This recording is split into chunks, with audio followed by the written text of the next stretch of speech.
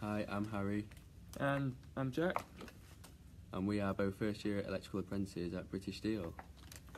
So we're going to answer a few frequently asked questions tonight for you all about apprenticeships with the company. So we're going to start off with a very common one, which is what would the job actually involve as an apprentice here? So basically there's three main types of apprentice. There's electrical, mechanical and structural. Each one would specialise in their area of work.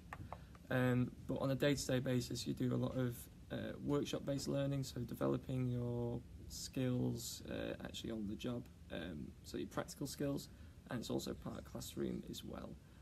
So when you're in a classroom, you're developing your theory, which will then in turn help you on your practical as well. As an electrical, we can definitely say more about that, but there's a lot of in-depth stuff with mechanical and structural. Structural do a lot of welding, pipe fitting, yeah. All that sort of stuff. Mechanical, it's a lot of filing to start with, but you do lathe work and pillar drills and that kind of stuff as well. Electrical, you do panel work, so you do 24 volt, you do 230 volt as well, and motors and maintenance as well. So there's plenty to do, and you're never short of anything. Another one which is asked a lot and is on a lot of apprentices' minds: how much will you be paid?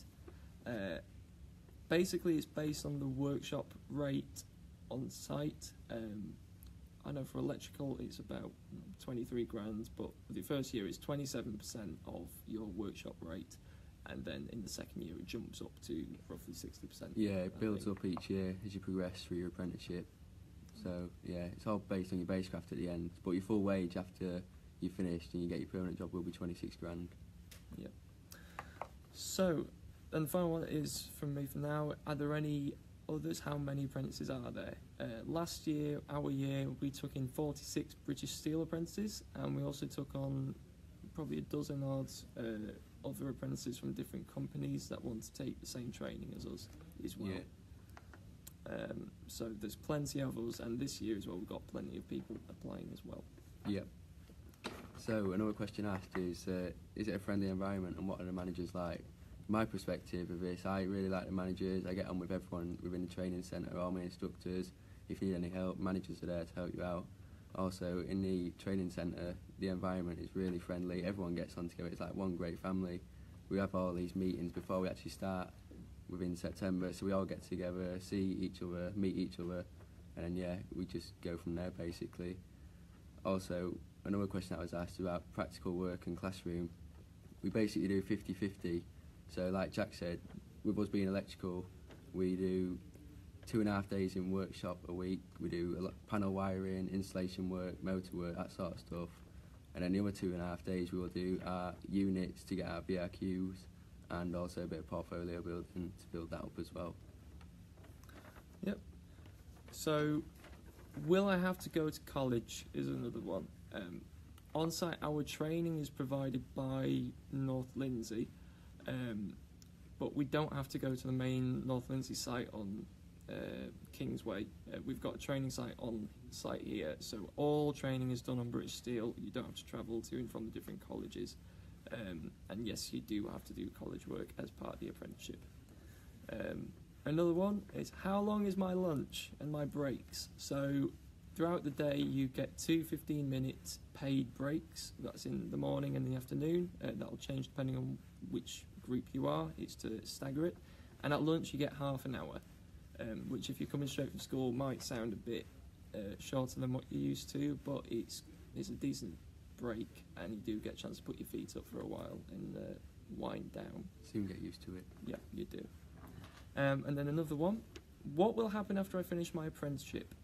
So on British Steel, I know a lot of apprentices are worried about, with different companies, when you finish your apprenticeship you don't always get a job at the end of it, but with British Steel you are guaranteed your job. As long as you complete all the work, you're guaranteed a job at the end of it.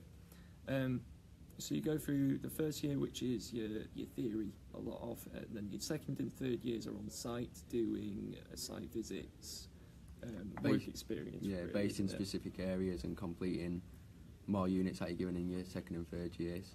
Yep, and then after you do that, you do your basecraft, and then you qualify, and you get to go work out on site in your chosen environment. So after you finish your apprenticeship, you'll have a level 3 NVQ in your chosen area, and you'll have a well-paid, guaranteed job at the end of it.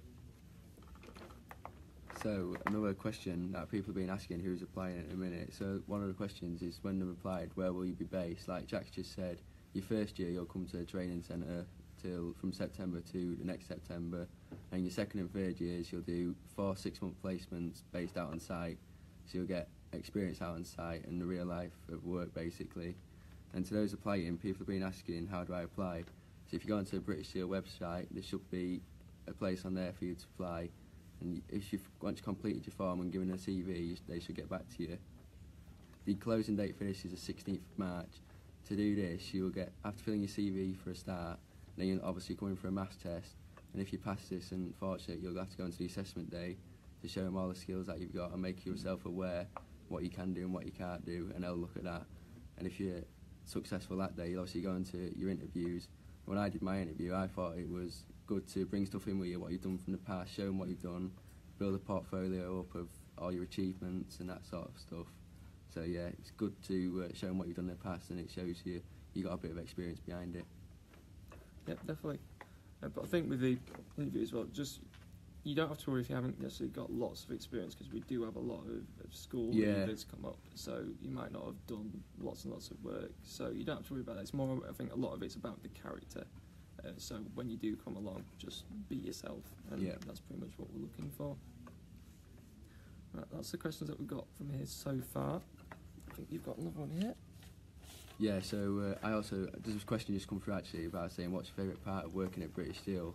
Like, I like doing the hands-on sort of stuff, so I like learning new things every day, problem solving within the electrical bits, all that sort of stuff, like getting the knowledge about it. So like, I've just come from school, and as soon as I come here I knew nothing about electrical engineering, but the tutors have taught me throughout this 6 months, and I'm gaining knowledge every single day throughout the working environment. And I also had another question earlier, a similar question, but also it asked what's the worst bit about doing it, or your least favourite part. And I said the paperwork, because you got to have good timekeeping, but I said I always get it done as well, so as long as you get it done, you're alright. My favourite bit of the apprenticeship is probably quite similar, learning the new skills. I mean, I've come from 2 years at academic college at John Leggett, and then I did a year working on lorries, so this is completely different. And they do accept you from all backgrounds, and it's a really nice atmosphere. I think that's probably one of my favourite. Yeah. It's an understanding atmosphere, and they don't treat you as if you should know everything. They teach you step by step, baby steps to start with. And my least favourite bit, I'd have to agree, is the job reports. You've got 10 assessments for electrical, and every single one you have to do a substantial report about it, show them what you've done, that sort of stuff.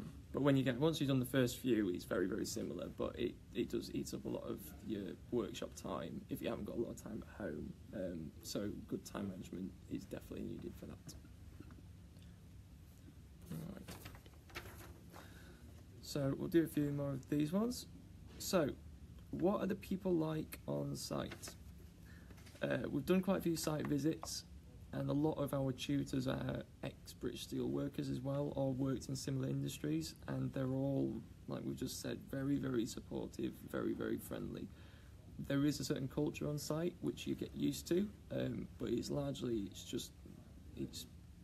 big kids and their toys. Yeah, that's it, basically. Scale of engineering, it's huge, it's vast, it's great. Like I said, you get to know stuff every day, and it's something you're going to never see before. You're like blown away by it. Like I was my first visit when we went to Boss Plant. I was like, wow, that's huge, that's immense, can't believe it.